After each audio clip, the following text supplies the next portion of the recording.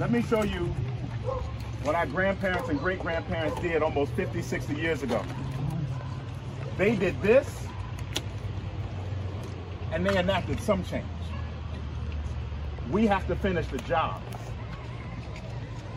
And so we don't have time. Make sure y'all clear that lane. We got to make sure we keep this lane clear. We don't have time to have another George Floyd in Fredericksburg. We don't have time for Breonna Taylor or Tony McDade in Fredericksburg. So what we're going to do is we're going to sit in their faces. And we're going to let them know that you're going to see us and you're going to hear us. And we're not going to give them anything to push back at us because you are doing your First Amendment right. And so technically, y'all can stay out here all night as you want to. They put up a barricade. They put up a barricade. You can sit outside the barricade. Just leave one lane open because they have emergencies or whatever. But we want to make sure that they see you and they hear you.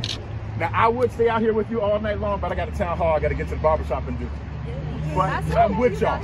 And I want you to understand that they have to hear us. They see you, they hear you. Don't give up yet. We still got a lot of work to do. I love y'all. I'm 22 years old. I am legally allowed to buy tobacco in all 50 states and alcohol. And die for this country. And I'm legally old enough to die for this country. I'm legally old enough to vote. I'm legally old enough to be who I want to be. And I'm still a child, but we got gassed by police officers. So what am I? Am I an adult or am I a child? They had their hoods pulled up like this was a Call of Duty.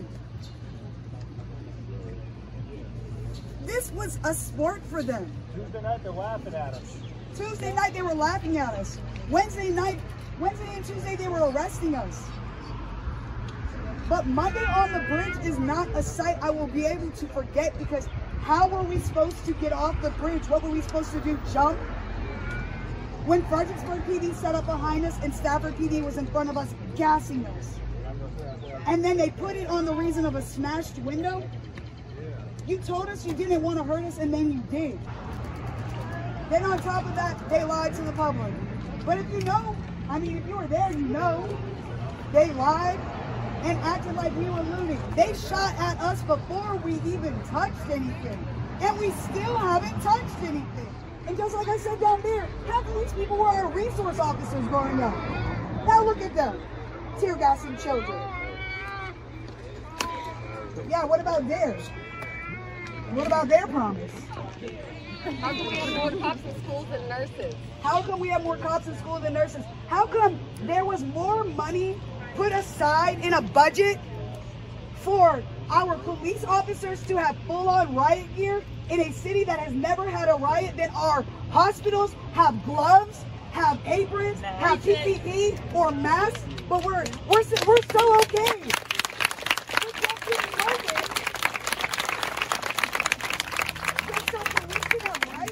I respect y'all and thank y'all so much for being out here. I'm a black mom to a black son, and when I watch what's going on in the world, it's scary. And you all are creating a world that I want my son and my nephew to live in. And I thank you all so much. And it's nothing but love out here. And you all are so amazing. We've only been here for like an hour, hour and a half, and we already met so many amazing people.